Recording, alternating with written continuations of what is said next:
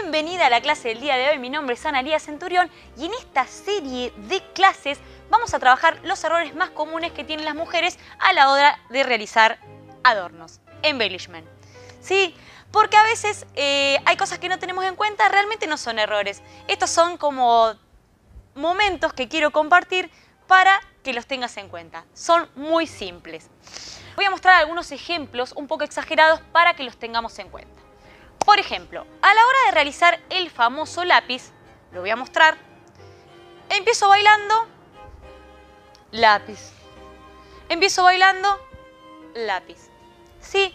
El cuerpo y la mente y el pensamiento se me está yendo para el lado de la pierna libre, para el lado de la pierna del adorno.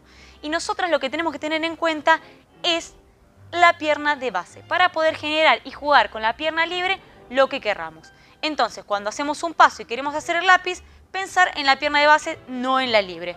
Porque esto, ¿qué sucede? Nosotros arriba estamos abrazadas a alguien y el líder va a sentir que nosotros estamos cayéndonos por hacer un adorno. Entonces te recomiendo siempre pensar más en la pierna de base o practicar tu adorno, ¿sí?, previamente, como para tener una mecánica. No es algo obligatorio, es tu experiencia. Pero sí ten en cuenta mucho la pierna de base.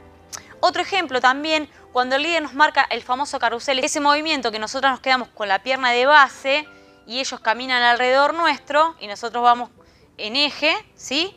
A la hora de que quieras levantar la pierna, hacer algún adorno y demás, también está pasando esto. Venimos, ¿no?, adornando, adornando, adornando, adornando y nos vamos para el otro lado.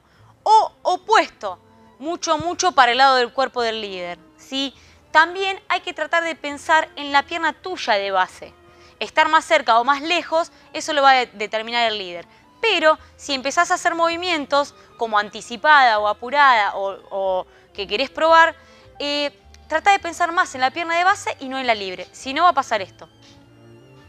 Empiezo, me voy, pienso en la libre y me salgo de eje. Siempre pensemos en la pierna de base, ¿sí? Porque si no va a pasar, lo voy a mostrar de nuevo. Empiezo adornando, adornando, pienso en la pierna libre y me voy a caer hacia el otro lado, ¿sí? También pasa mucho cuando queremos hacer el pivot en movimientos cruzados, ¿no? Este movimiento, tac, pivot. Viene con mucha potencia la pierna libre y el cuerpo también me va a mover. La pierna libre me va a mover el cuerpo. Tenemos que pensar más en la pierna de base y la libre más controlada, ¿sí? Puede ser más grande, más chiquito, pero que no sea la parte del torso con la libre, ¿sí? Para no perder el balance.